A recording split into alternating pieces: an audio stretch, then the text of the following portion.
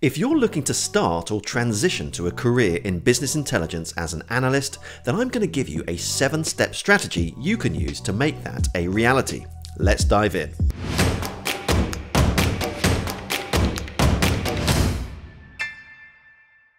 Hello and welcome to Vitamin BI, bringing you business intelligence for beginners and beyond.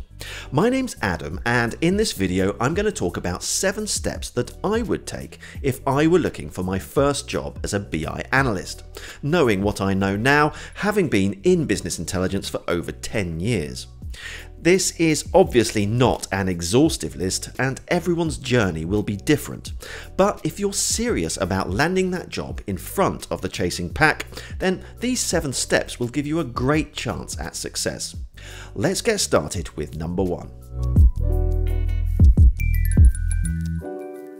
If you're watching this video, then you're probably right at the beginning of your journey and aren't at all ready to start applying for jobs. Nevertheless, I think the first thing you should do is to start looking at job listings. This will give you an idea of what's out there and, more importantly, what employers are looking for in terms of qualifications and skills. Also, the kinds of roles you'll be asked to fill. This will in turn give you more focus as you're going through the next 6 steps. It's all well and good for people to tell you you must learn this, you must learn that, but by actually looking at the job descriptions, you'll get a real picture of what skills are the most sought after. One quick piece of advice I can give you, which might sound pretty obvious and not worth mentioning, but I will anyway, is to not aim too high when it comes to the jobs you'll eventually be applying for.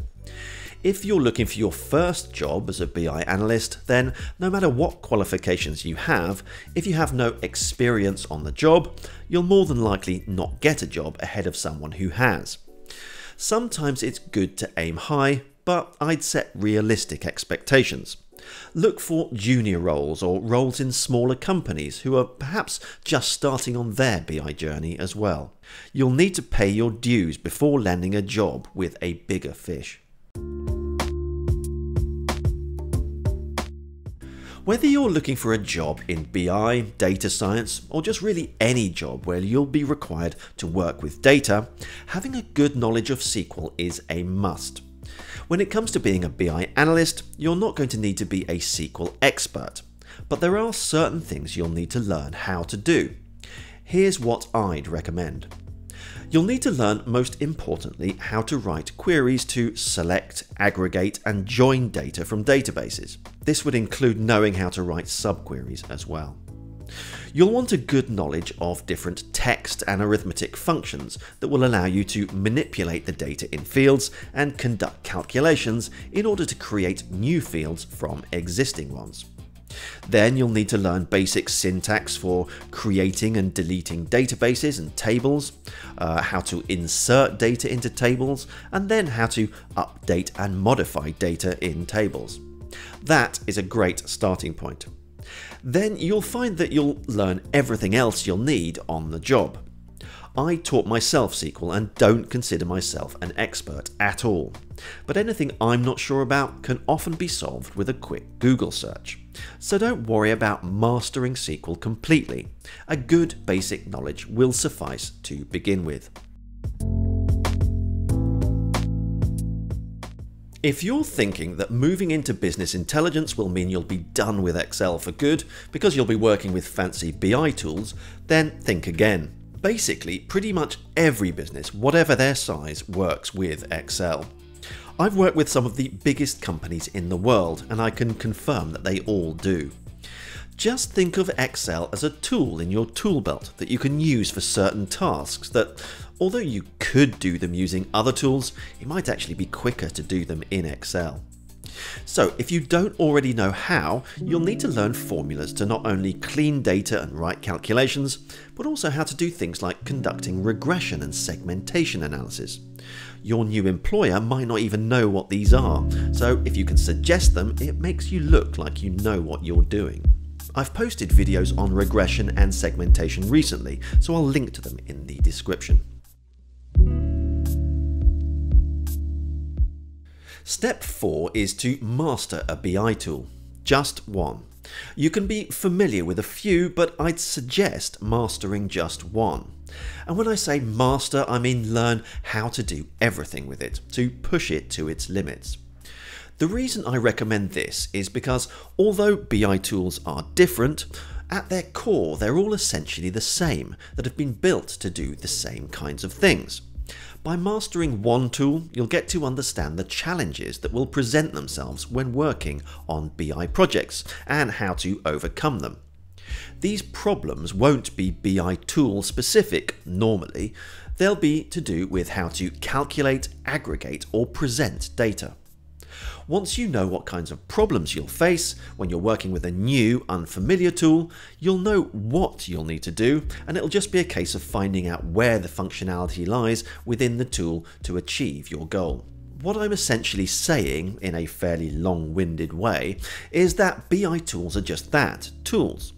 Tools that you can use to get the job done. So it's better to focus on doing more jobs than learning more tools to do the same jobs. Make sense?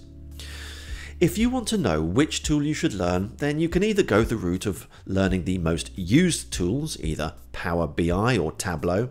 However, if you're a Mac user, I'd forget about Power BI because you'll need a PC or a PC emulator for Mac. Or if you don't have any money to invest, then you could start with Google's Data Studio, which is completely free to use. You might hear some people be dismissive of Data Studio and say that it's really bad, but no offense to them, they're wrong. Data Studio is perfectly fine if you're just starting out in BI and data analysis. It isn't feature heavy, which is actually a good thing for two reasons. Firstly, you won't be overwhelmed by lots of stuff that you probably won't need. And secondly, you'll actually be learning how to do more with less, which will make you use your brain more and be more inventive when it comes to problem solving. One other good reason to use Data Studio is that you can use third-party data hubs to connect to lots of different data sources. And in a lot of cases, you don't actually need to have your own account for these sources because the data hub will let you play with some dummy data and build dashboards with it, which is great if you need to. So, if you were looking to hire a photographer, how would you be able to tell how good each one was? You probably want to have a look at their portfolio, right? Have they photographed the kinds of things you're hiring them to photograph? Perhaps they're great at wedding photography, but not as good at real estate photography. Ideally, you'd probably want to hire someone who knows how to do everything to a fairly high standard, because that will speak to their level of experience.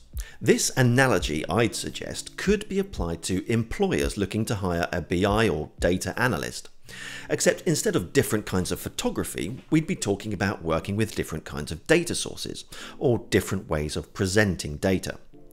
For this, you'd need to be able to supply a potential employer with some kind of portfolio, showcasing your varied talents. Have you worked with sales data, marketing data, HR data, website traffic data? Have you worked with SQL databases and written complex queries to solve problems? How's your Excel? What about some statistical analysis on some open data? Perhaps you'd like to take on over 4 million rows of parking violations issued in New York City during this fiscal year. More on that in a minute. Basically, if you can produce a portfolio containing projects you proactively created, this will not only show off your skills in working with these different kinds of data, but also it'll show how passionate you are about working with and presenting data. Now, you probably have two questions at this point. Where do I find the data sources to build these projects, and how do I create this portfolio? Both are fairly easy to answer. When it comes to data, you've got websites like Kaggle, Statista, and DataWorld. Or you could just do a web search for open data.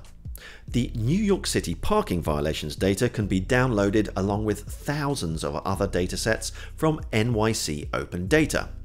Then you have the UN data website. Here's a great tip. Create a project using open data that will teach potential employers something they didn't know already. Something that makes them say, "Oh, I never knew that." Imagine the impact that could have on your chances of getting the job ahead of someone else. Another great way of accessing data that you may not have yourself, I actually mentioned earlier. You could use a data hub like Power My Analytics for either Excel or Data Studio. Okay, it's not free, but you can get an extended trial if you say Adam from Vitamin BI sent you, and then you can start from as little as $9.95 a month using their a la carte option. Links to everything I've mentioned in this video are in the description below. When it comes to where to host your portfolio, you could use any of the BI tools I mentioned before. Just remember that the whole point of your portfolio is to showcase your range of skills in terms of data sources and presentation styles. The next step is all about getting yourself and your name out there in the right places, to show that you're part of the different discussions surrounding BI, data analysis, data science, etc. You could say that this is more for your benefit than it is for any potential employer, because it'll help you keep up to date with what's going on in the space. Having said that, here's one way that social proof could help you land that job. Okay, so you've downloaded some real-world open data and you've crunched the numbers, perhaps done some statistical analysis, and then visualized and presented your findings in a beautifully designed report. If you found out something interesting that you think other people might find interesting as well, you could start to post about your project everywhere. This could be, for example, in LinkedIn and Facebook groups. But what I would actually suggest you do is to write an article and publish it on Medium. Then you can submit it to publications on Medium and ask if they'd like to pick it up. Then you'd be able to say to potential employers and even put on your resume that you've been published. Again, this would make you stand out from the crowd. If you're unfamiliar with Medium, it's free and super simple. Just head on over to medium.com and open an account. Maybe just watch a YouTube video or two on how to get started. If you're really serious about landing your first job as a business intelligence or data analyst, you're going to want to be learning as much as possible about everything surrounding your new chosen profession. This means everything from subscribing to and watching YouTube channels in the space like this one, don't forget to subscribe by the way, to signing up with online learning platforms like Skillshare, Udemy and Coursera. The benefit of taking online courses over, say, watching different YouTube channels is that they collate all the information you need in one place and are theoretically taught by experts in the field. You really ideally need to be learning and upskilling constantly to not only improve your chances of landing a job, but also keeping it once you're there. After all, the more skills you acquire, the more valuable you're going to be for your future employer, and the fatter and more rounded your resume is going to be. In fact, to help you get started on your learning journey, why not take 15 minutes now and learn some SQL basics with this video here. If you found this video useful, please do give it a thumbs up and subscribe to the channel. As I said, links to everything I talked about in this video are in the description. If you've got any questions or comments, leave them in the comments section below. Until the next time, I've been Adam Finer, and stay BI curious.